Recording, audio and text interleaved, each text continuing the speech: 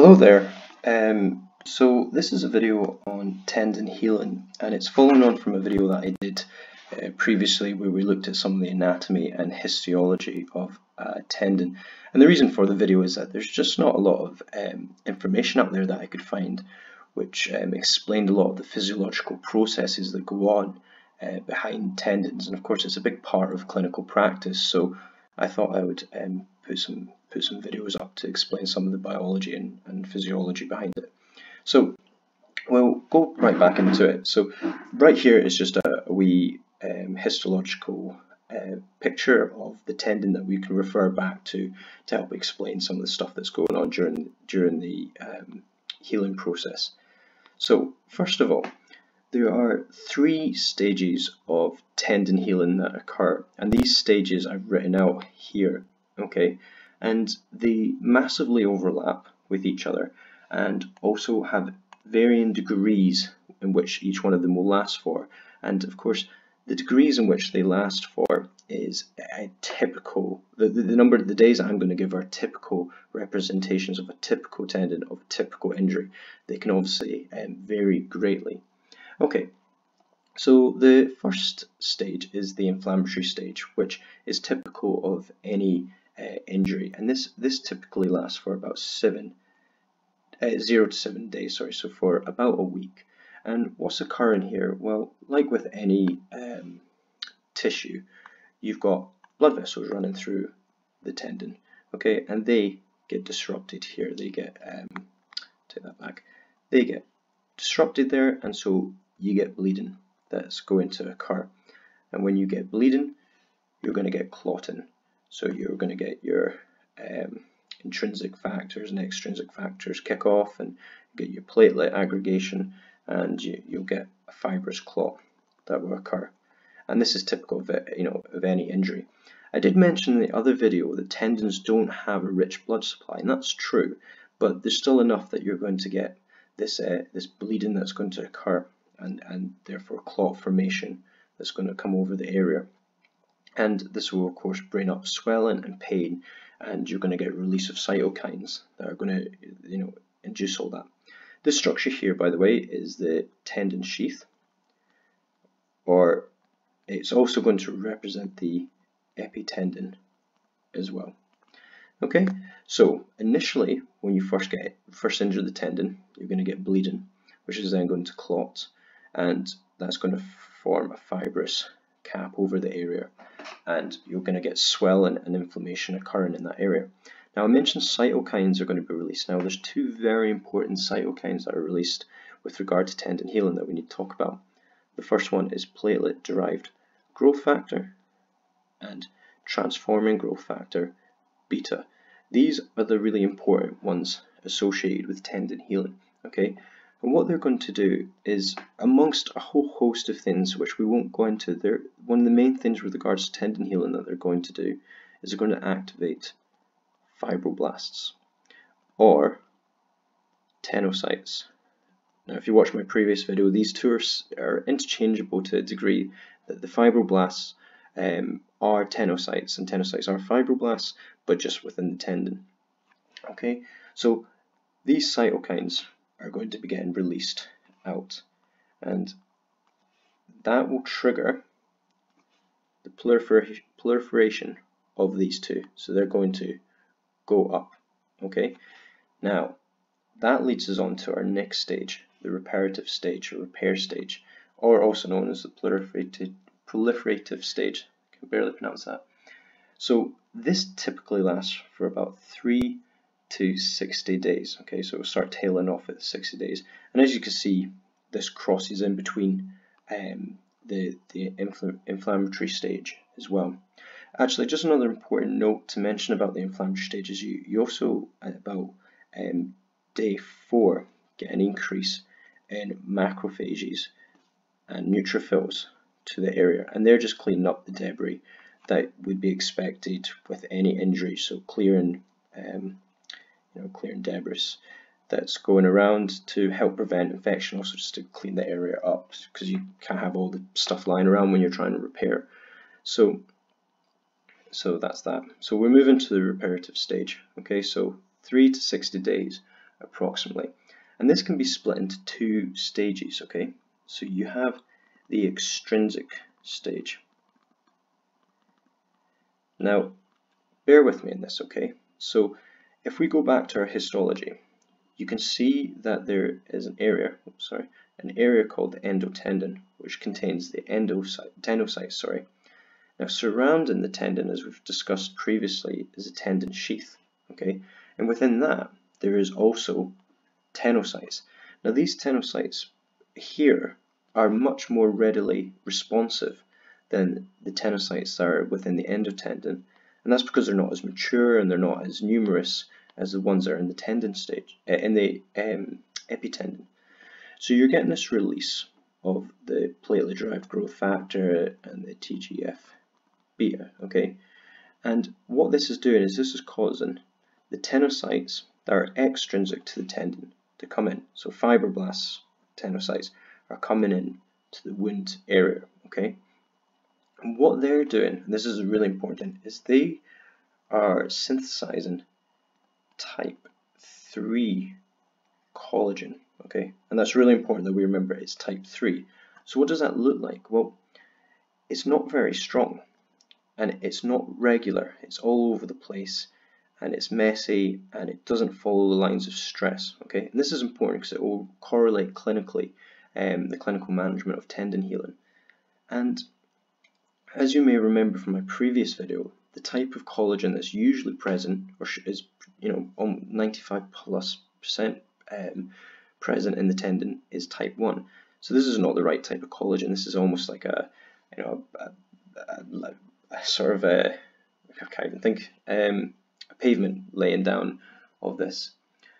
You also get something called fibronectin getting laid down, and this is just a glycosaminoglycan or proteoglycan, and this is a scaffold. That was the word that I was looking for this, a scaffold, getting ready to lay down the type 1. But this fibronectin is very important for the vascular network that's going to be laid back down, and this allows the vessels to form more appropriately throughout the wound again, and that's following the fibronectin, okay?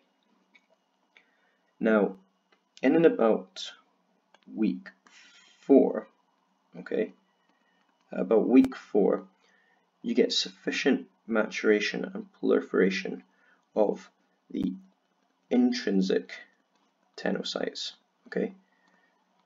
So they become more activated and migrate into the wound area.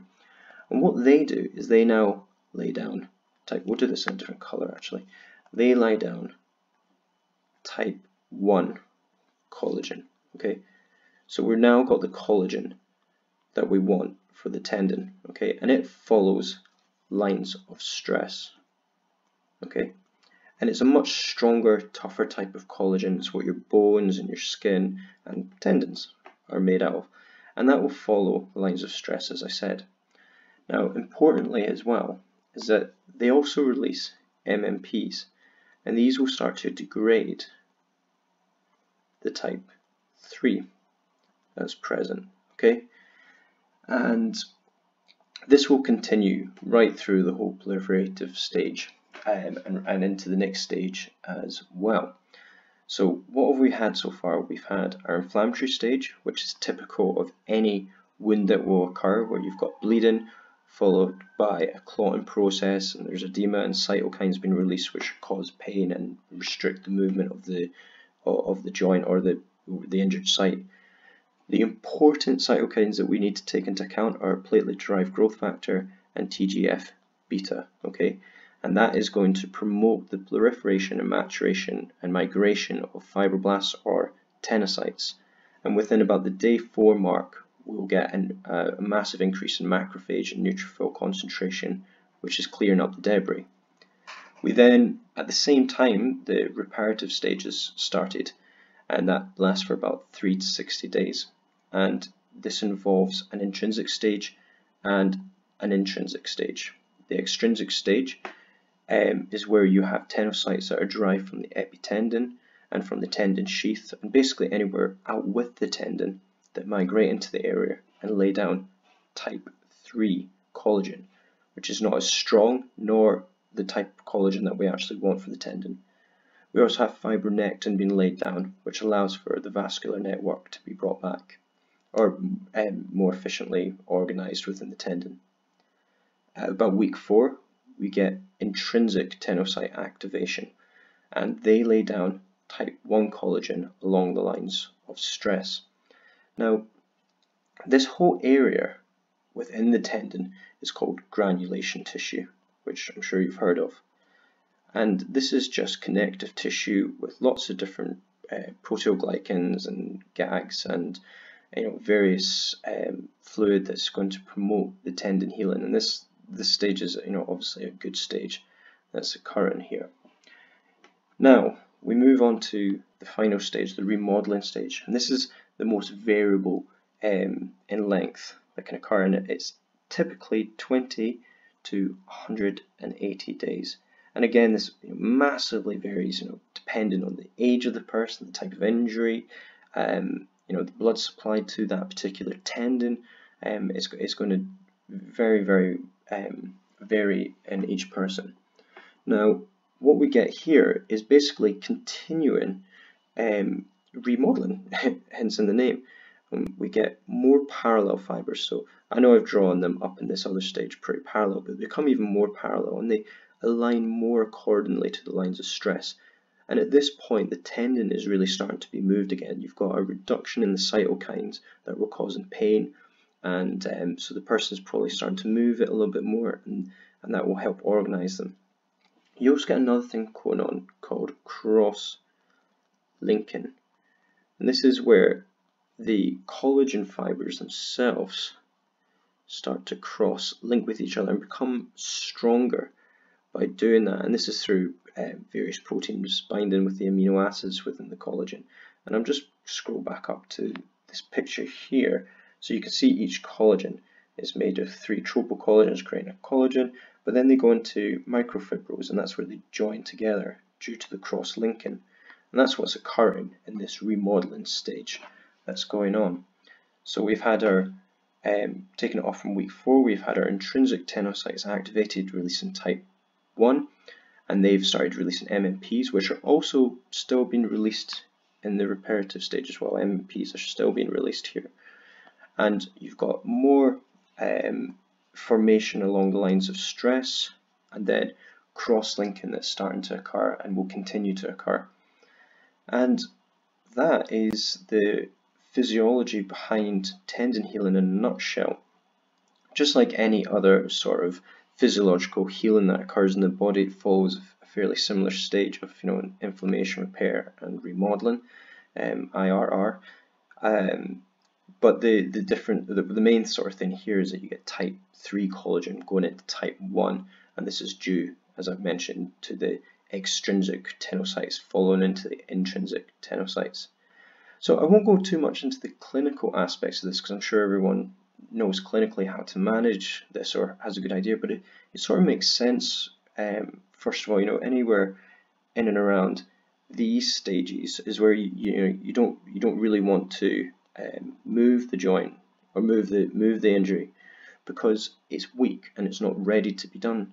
But then of course these stages you do want to start moving, because you want the collagen fibers to align to the stress and to the right way that it should be.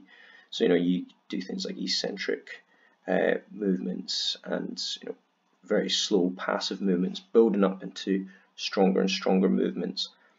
Yeah, so I think that's about it. It explains it pretty much what's going on. The tendon will never fully recover to the same strength. It will always remain about 85% of what it was. And again, as I mentioned, this is highly variable depending on which tendon type of injury and where. I guess another thing to sort of highlight is that if the tendon is actually cut all the way through, say it was a complete tear, it won't heal. There will need to be surgical involvement here to bring the two sides together to allow this to occur. They won't just find each other again. So, yeah, thank you very much.